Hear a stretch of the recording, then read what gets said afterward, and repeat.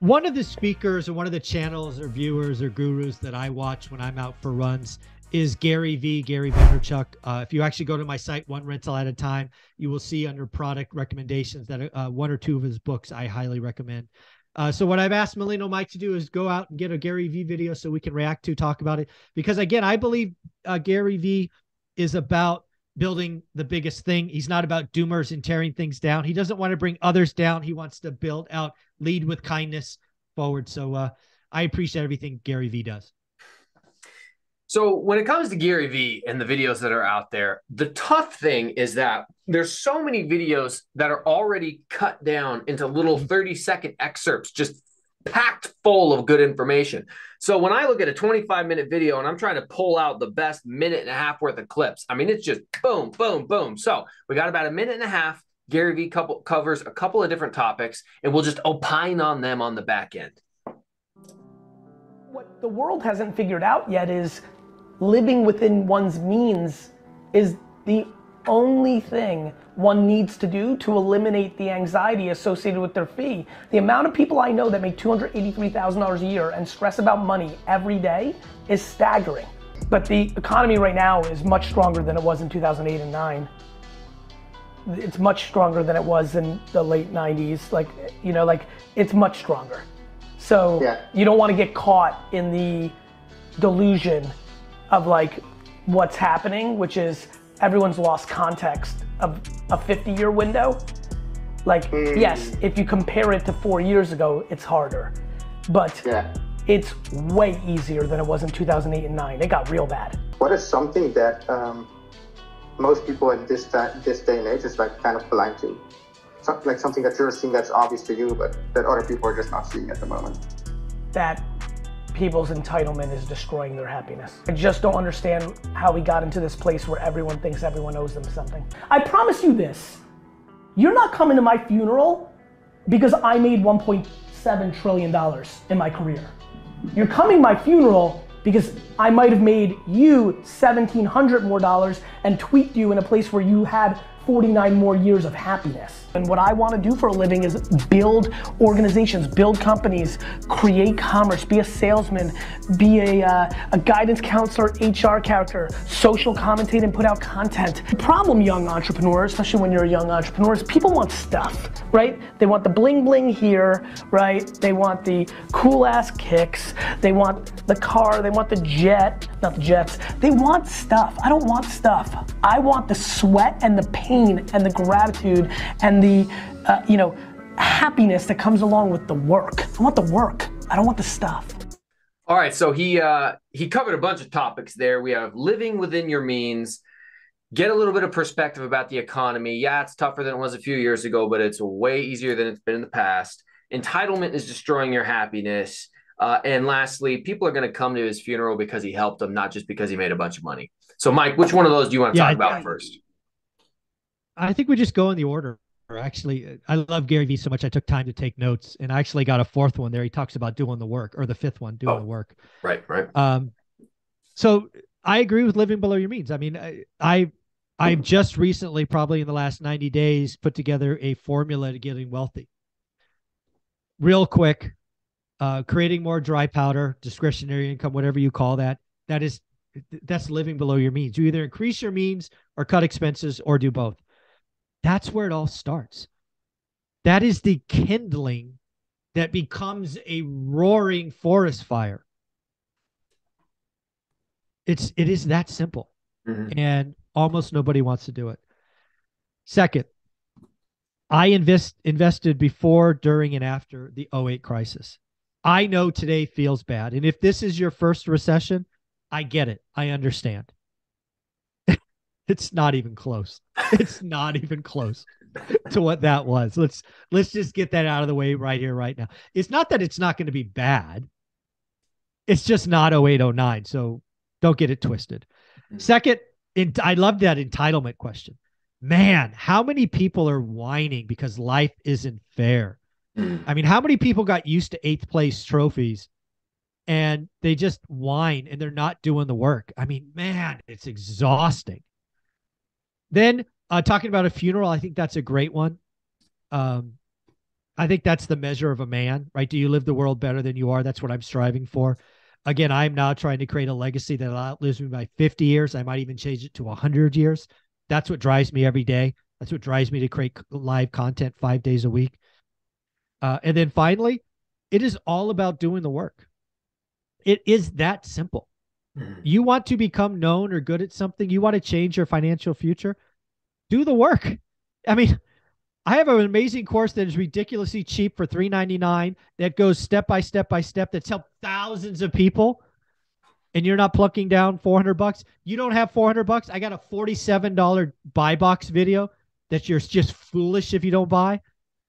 People just want everything on a silver platter these days, and I just don't get it.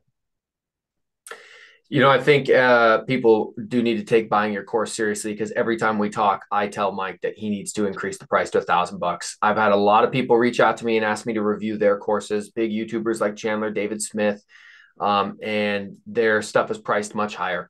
And I tell Mike all the time, bro, you're giving it away. Like, you need to take that price up. So that, yeah, if that's not motivation to buy it, I don't know what is.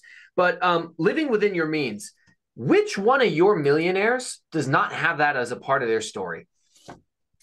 Every single millionaire I've ever talked to, the ones that come back repeatedly, the ones that are featured on my website, One Rental at a Time, all talk about living within your means and expanding your means. Now, they may have those orders different, right? Some of them are like expand your means first, cut expenses, needs versus wants, all of that, but they all talk the same thing.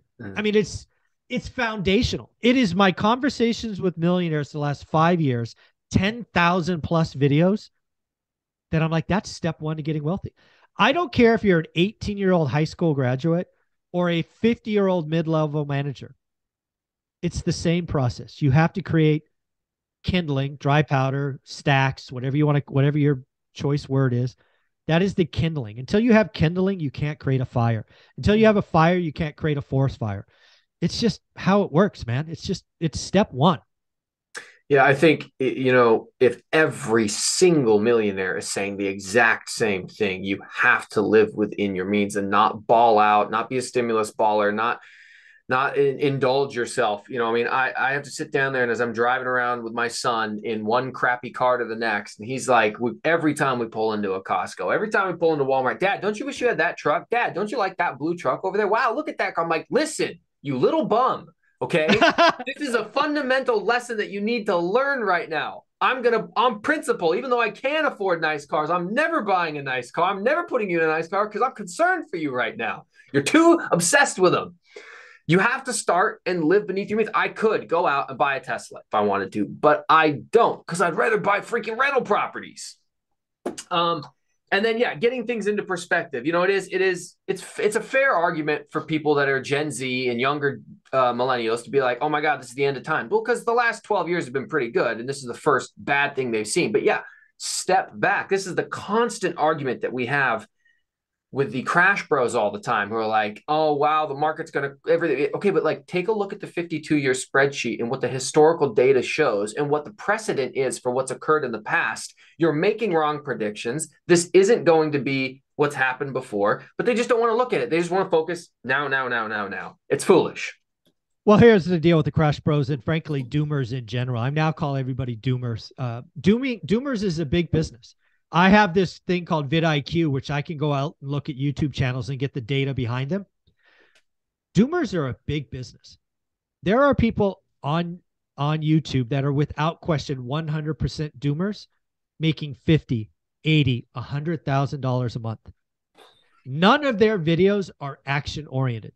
All the doomers want to get you to do is sit on the couch and watch another video. The only person being helped by the doom videos is the content creator. Wake up, people. They don't care about you. They don't care about you. They are addicted to the AdSense revenue. They're not talented at anything else except spreading doom. That's why channels like yours, mine, others, they don't grow as fast. Because what do? We talk about doing the work. Who the hell wants to do work? They want to get stimulus checks and go buy, fancy kicks with free money. Mm-hmm. It's okay. It's all right. It's reality. Part of getting out of the financial matrix is recognizing that you're in the matrix altogether. The world around you isn't real, that it's been pulled over your eyes. And human beings have a natural proclivity towards negativity bias. This is why in every newsroom they have the saying, if it bleeds, it leads. That's why I can be, as a police officer, out at a horrific crash and the news cameras show up and the helicopters are overhead and we all better have our hats on and our vests on because we don't want to get caught on TV, not in proper uniform in a major crash scene. If it bleeds, it leads. And that's why their channels are so successful, because you, me, and everybody else has a natural proclivity to preference negative information that could hurt us as opposed to positive information that could help us. For whatever reason, that's how we've evolved. And you see it played out every single day on YouTube because, as you mentioned, our channels, you make a video about helping someone, 2,500 views. You make a video about don't get screwed over, the end of the world's coming, 25 million views. Very tough battle to fight. Yeah, and the only thing that's going to stop doomers on YouTube is if you stop watching them. You have to block them. That's the only thing that's going to work. There are channels where you can, and you know, you have a doomer channel if you go to their thumbnails and every thumbnail is the same. It's all doom. All you can do is block them, folks. I know a lot of you tell me, Michael, I watch it for unbiased. It's not unbiased. They're not trying to help you. They're really not. They're trying to get paid. They are trying to create a flock of sheep, and they're feeding the flock of sheep shit. And they'll just keep doing it until you stop watching. All right, Mike. Well, that's what we have for Gary Vee. We still got Ken McElroy and Cody Sanchez coming up next, so we'll see you there. Awesome.